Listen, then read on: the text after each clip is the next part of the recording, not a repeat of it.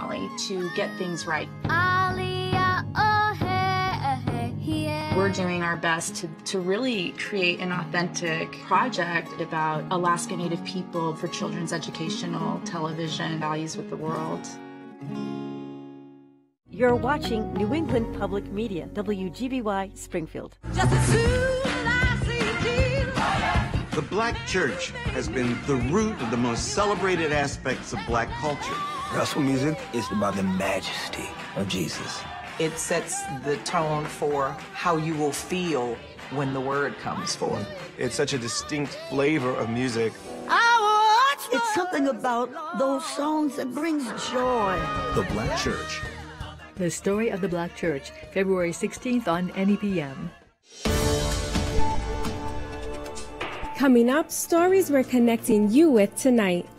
Last week's presidential inauguration was unlike any other in history, and we'll take a look at it through the lens of a photojournalist. What he said resonated with me concerning immigrants. They're not seen, they're in a sense missing from our society, hence the missing stars on the flag. Two people from different continents come together to honor the death of a local World War II veteran. Jean's assassination was witnessed by residents in Lobenheim, and in the years following the war, they haven't forgotten. And Massachusetts moves closer to a new state seal. The symbols of the past are not always accurate representations of the present, and we need to have conversations about those. Details on those stories and more up next on Connecting Point. Support for Connecting Point is provided by our contributing viewers.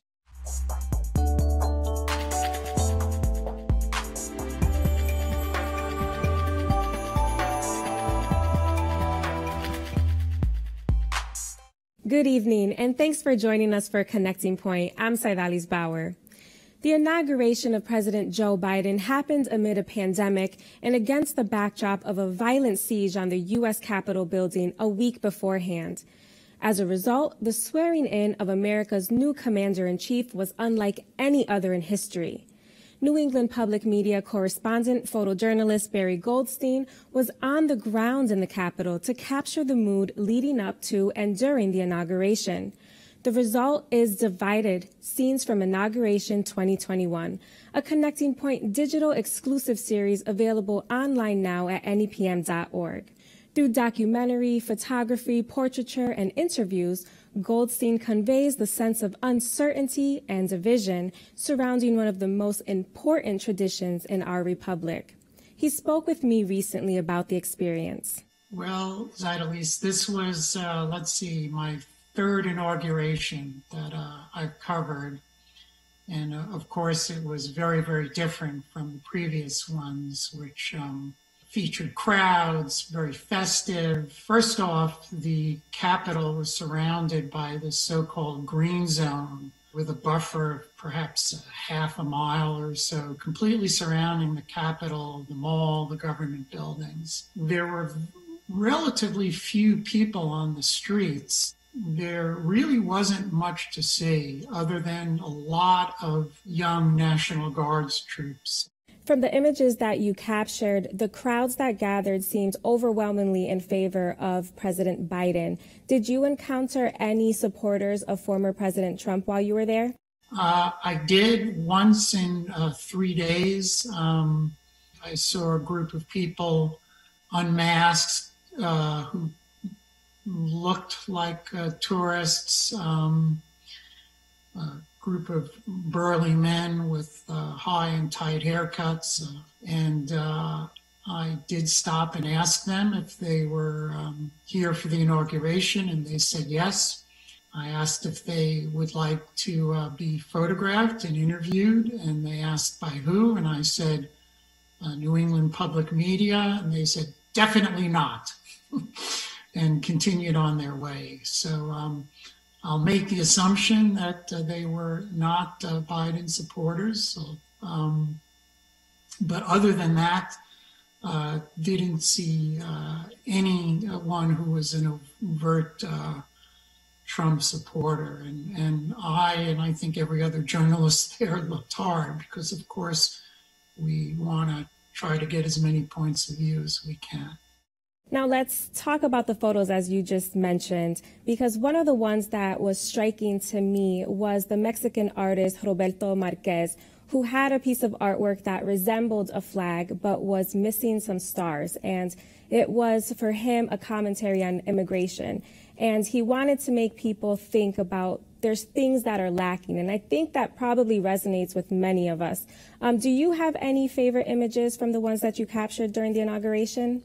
Visually, the one of Roberto is a favorite of mine. What he said resonated with me concerning immigrants, how the presence of immigrants here in the U.S., they're often invisible, they're not seen, they're in a sense missing from our society, hence the missing stars on the flag.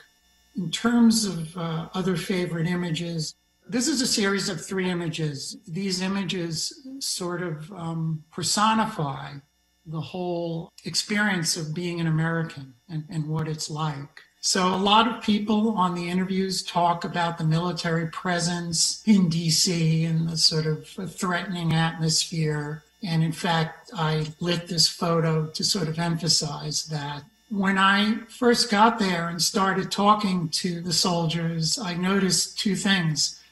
Most of the soldiers did not have weapons. In fact, I photographed these 2 because they did, and that was fairly unusual. And they were very happy to speak with me. They weren't allowed to say very much. They could tell me what state they were from, but that was pretty much it. This is the performance artist, crackhead Barney, holding a dead rat that she picked up on the street. I like it. It's very colorful and is probably the antithesis of what most people would think of regarding a photojournalist's inauguration coverage. The next image is her doing her thing, and she's confronting these young guards people at one of the green zone sites. A couple of points about this. Not so much this image, but this experience really personified to me what this inauguration was about and what living in this country is about. You have these rather threatening looking soldiers at first glimpse, but on second view, they're not armed, they're very young, they're of course all masked, and there's this very strange person who's decided to confront them about a number of issues. So guys, where will all of you guys? January 6th, Capitol! Not a bad question, albeit posed by an unusual person. So that's part of what being in America is about, the ability to confront authority literally in their faces. Secondly, the soldiers took it. They stood there. You can see this young woman is surprised and trying hard to maintain her composure. But at no time did they adopt a threatening posture. They simply stood there. And then, of course, the third part of all this is that there's a slew of other photographers and journalists surrounding them, recording all of this. And that's the third part of living in this country, that we're free to do that. So while you were at the inauguration, you had the opportunity to meet and speak with other journalists from around the world. With their perspective looking from the outside in, what were your thoughts about some of their comments and observations? They really offered some very interesting and fascinating views.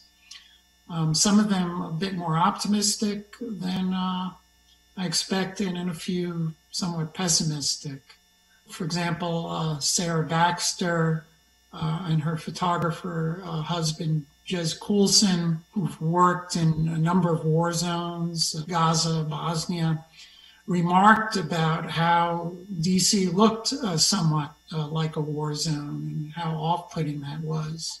But when asked about their take on the events of January 6th and their expectations for the future, Sarah mentioned that the checks and balances were challenged, but that they held. And I think in her words, she says, America is still America. May God bless America, and may God protect our troops.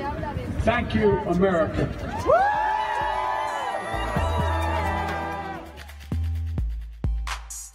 And you can see the images and interviews that Barry Goldstein captured at the inauguration in our digital exclusive series, Divided, Scenes from Inauguration 2021, available online right now at nepm.org/connectingpoint. Since his death in 1944, Pittsfield native 𝗬𝗓𝗂𝗏 has been known as one of thousands who made the ultimate sacrifice during World War II. The story of a plane crash and his subsequent death has been passed down through the surviving members of his family. But recently, it was discovered that the last moments of Kalinowski's life were far different than both his country and his family had been led to believe. Connecting Point's Ross Lipman tells us the true story of his final mission and how it's brought together two people wanting to keep his memory alive. This cold makes my eyes water. Every December, just before the holidays, Carol Brooks comes to the Pittsfield Cemetery, just over there by the trees. Oh, the funeral's going on. To decorate the graves of family she's lost. Well, when you lose a child, it's very difficult. Some gone much too young, like her daughter, Kristen. She was 4.5, but she ended up having a heart attack. Then there's her grandfather, 𝗂𝗪cie Kalinowski. He was a good grandfather, very close with us. Carol could spend all day. My father, my mother. In the cold. She was a wonderful mom, wonderful. My sister Ann, she was 6 years older than myself. Telling stories about each person. They're at peace. That's the main thing. But today she's here to visit a relative she didn't know. Just always thought of him as being our uncle that was killed in the plane crash. His story. 3, 2, 1. The story of what really happened to Army Air Force Staff Sergeant Eugene Kalinowski may be the greatest story she can tell. He was only 24 when he died. On October 15th, 1944, Gene was on his 50th and final mission when his plane was shot down by Nazi German forces. Initial reports said that of the 10-man crew, 2 died while evacuating the plane, including Kalinowski. For years, the belief in the story had been that the plane was shot down and that's how he died, correct? Right. That's how I understood it. You know, that's how I was always told. And I think that's how they thought of it, too. But Gene, in fact, survived the landing and was discovered by SS soldiers near the German village of Laubenheim. Carol only learned of how her uncle truly died just a few years ago. After he had landed and they were taking him to some type of a holding place, he was shot by a German soldier, SS soldier. So he dies serving during World War II. Right. The story for years and years and years is that the plane was shot down, the plane crashes, he dies during the plane crash. Yeah. And then you find out that an SS officer, in fact, killed your uncle. What was that immediate sort of gut feeling you had? I couldn't really believe it. I didn't know if it was true. It was true. Gene's assassination was witnessed by residents in Laubenheim, and in the years following the war, they haven't forgotten, including this past fall, 76 years later, when Carol learned of plans to create a memorial for Gene. The memorial is to commemorate what happened to your uncle. It was going to be my uncle's 100th birthday, and it was the 75th anniversary of the end of the Second World War. It was around the same time that Carol learned the truth behind Gene's death that she was contacted by someone in Germany. His name is Joachim Hennig. He wanted to learn more about Gene's life and make sure the real story was known. And just as Joachim found Carol, you want to tap that to turn your camera on. We wanted to find him. Hi. Hi. Today's the day, huh? Today's the day. and give two people who aren't so used to Zoom or video chatting, He'll turn his camera on in a minute, a chance to meet face to face. There he is. Joachim. Yeah, hello. Hello. Nice to meet you. Well, I take it you two know each other, Joachim, Carol, Joachim. We haven't seen us No. live. Not live. It's nice to see a face that I've been talking to for a while. How long have the two of you been emailing with each other before today? Since 2016. I told him I was a baby when my uncle left for Germany, and that he had taken my baby shoes and put them around his neck for good luck. So I've always kind of felt a bond to him that way. And this was a luck for me to become the contact to Carol and the family, so that it will be alive and actually. You think that it is important that this story live on, correct? I think it's very important because we must learn from our history, learning for the future from the past. And we must learn what had happened and that this never may happen again. I look forward to seeing how your relationship grows from here as well. I think it's very exciting. Like I said, I have friends. I have a friend in Germany. Me too. Right. And the whole family too. The whole family. Oh, okay.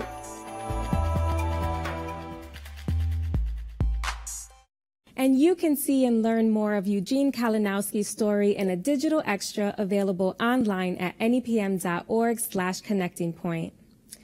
Massachusetts lawmakers have passed a bill that takes a big step toward changing the state's official seal and motto. This comes after years of concerns from Native American residents, as the current seal shows a hand holding a sword over the head of a Native American. The new bill creates a commission to review and recommend changes to the state seal and motto, and Connecting Point's Ray Herschel talked to the bill's sponsor in the House, Northampton State Representative Lindsay Sabadosa, about why she feels a change to the state seal is long overdue. This legislation has been proposed for many, many years. So really we're, coming up on the tail end of 30 years that people have been having conversations about this bill. And so I was very grateful that all that groundwork had been laid. It made it much easier to talk to colleagues. But honestly, we had a lot of support from House leadership. We had great conversations, both with Speaker DeLeo and then with Speaker Mariano. And we had a chairman of House Ways and Means who really understood the legislation from day one. We had organized a call with him to try to convince him to support it. And he started that call off saying that, he just really understood it, that the symbols of the past are not always accurate representations of the present, and we need to have conversations about those. We also had a really committed chairwoman, Chairwoman Gregoire from the State Administration and Oversight Committee, and she was great along the way. She kept directing us to new people to talk to, and in the end, we spoke to over 100 legislators on the House side and made sure that they understood the bill and that we had their support, and we were able to pass it pretty much at the very last minute. I think it was either the very last or the second to last pieces of legislation that passed on January 5th or January 6th rather, at about 5 a.m. The state seal, as it currently existed, showed a sword hanging over the head of a Native American with the motto, "By the sword we seek peace, but peace only under liberty." Why was this so offensive to so many? Right. Well, the sword that was depicted on or that is currently depicted on the state seal and flag is a sword that was used to behead one of the Native leaders. The image of the Native person on our flag is a sort of Frankenstein version of what the artist deemed the best representation of what a Native should look like. So I think that by today's standards, we can all agree that there are probably better symbols that could represent the state of Massachusetts.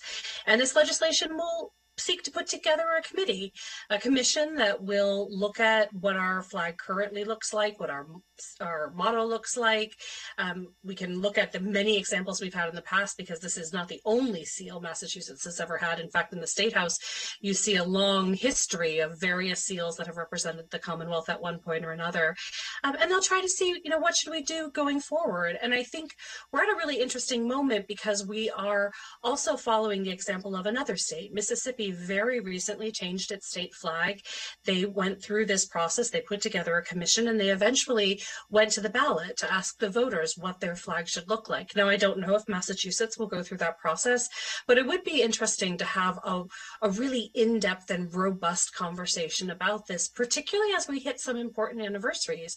Last year was the 400th anniversary of the Plymouth colony, and in 10 years we'll be looking at the 400th anniversary of the Massachusetts Bay Colony and the founding of the General Court. So it is a really good time to have these conversations, and I'm excited that so many people were eager to do that, and we're going to see this commission formed and hopefully have some recommendations for us towards the end of the year. And who specifically will be sitting on this commission? And as I understand it, then the commission itself won't necessarily recommend a new seal. That may be up for further discussion and even the public having input? Exactly. So the commission is not going to just come out and say, this is what the flag should look like. We're going to ask for input. People will be on the commission from different state agencies. So the Mass Historical Society, the Office of the Secretary of State, there will be appointees by the Speaker, the Governor, the Attorney General. But really, as we were crafting the legislation and trying to decide who should be on the commission, we wanted to make sure that there were a lot of Native voices. Massachusetts has a deep history of Native Americans not really getting their say in our government, and not really acknowledging that these were Native lands. Plymouth colony was founded on Native lands. There were Indigenous people living here. And so we wanted to make sure that all of those people had a seat at the table moving forward, so that we can come up with something that represents our history, our culture, and the values that we want to represent us moving forward. The Commonwealth of Massachusetts has so many rivers that the state's Wikipedia page is still putting together the list. For visitors, these waterways are nice to look at, but for the people who live in the towns in which these rivers flow, they can be the most important bodies of water in their world. Connecting Point's Brian Sullivan traveled to the Franklin County towns of Ashfield and Conway to take a look at the South River to find out where it's been and where it's going. The Roadside River is one of the more common sights here in Massachusetts. While the Charles and Connecticut may carry the name recognition, there are so many others scattered throughout the state that the list is still being compiled. When mills were at their height of prominence, many waterways were simply referred to as the Mill River. Those mills then changed the natural flow of those rivers to better suit their industrial needs. After the mills closed, those changes then opened the door to potential havoc if the rivers took on an inordinate amount of water as the result of a heavy storm. For instance, in 2011, the South River flooded out the downtown area of Conway when Hurricane Irene touched down. Since then, this riprap retaining wall has been installed. But watershed organizations and environmental groups would like to see more projects that restore the river's natural meandering pattern and wide berth in order to avoid future catastrophes.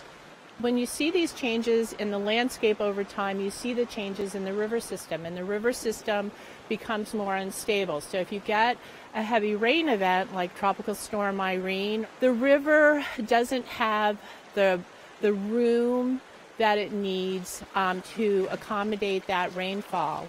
And so what you end up with is erosion, you end up with flooding, you end up with, again, roads and businesses and infrastructure that are threatened by this.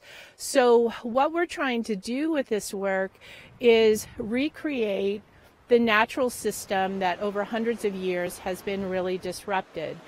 In a major step to mitigate that disruption, only a stone's throw from Conway's center, where so much damage had been done in 2011, the Franklin Regional Council of Governments partnered with the Friends of the South River and others to do a river restoration project at the South River Meadow. It's an 11-acre plot of land where people can come to walk, do some bird watching, or even just have a seat to watch and listen as the river curves around the property and continues along the roadway. The South River Meadow in Conway is a prime example of a river restoration project gone right. Now, this area in particular, where the grade drops down a couple of feet from the rest of the field and continues to slope toward the water, comes in pretty handy in the springtime when all this snow and ice melts off. We are very proud of it. It has been restored all along the edges. The invasive plants have been removed, which is huge. It's a demonstration project in process for what people can do with their own land, and in particular because this was the town land. This was where we were able to do the first major project. That point of pride carried a price tag in the $300,000 range. And as was mentioned, they would like this project to demonstrate to private landowners along Route 116 from Ashfield to Conway something they themselves may consider doing to protect their property. But as with everything, getting this work done comes down to dollars and cents. They're too expensive to do all at once in one big chunk, and so that's why, you know, they're difficult problems, and that's why they don't get done, and we're all still in danger. But all of that piecemeal work, if done, could still be undone in the event of a breach of the dam at the Ashfield Lake. And no, this porous spillway is not the last line of defense. It's this earthen dam, which, when originally constructed, was ahead of its time. But now, to keep up with the times, it will need an additional foot in height, a project that will cost over $1 million. And that price tag is likely too steep for the local river groups to raise themselves. But if they really want to protect the 17-mile stretch of river that connects the two towns, it all starts here. In a perfect scenario, the state would come in like they did in 1990 and do all the restoration themselves. But in today's climate of sharing costs, I imagine that we'll be responsible for 10 to 25% of the cost of the rehab. That does it for Connecting Point for January 29th, 2021. Remember, you can always find the stories that you saw tonight, as well as exclusive features, digital-only content, and more online anytime at nepm.org/connectingpoint.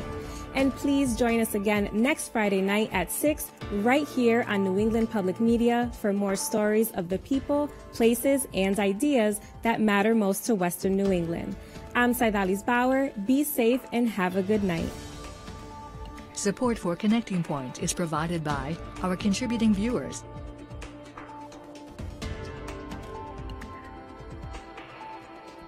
On American Experience. Marian Anderson challenged people's ideas of what the souls of Black folk looked and sounded like. She is willing to show up because she is not going to accept racial oppression.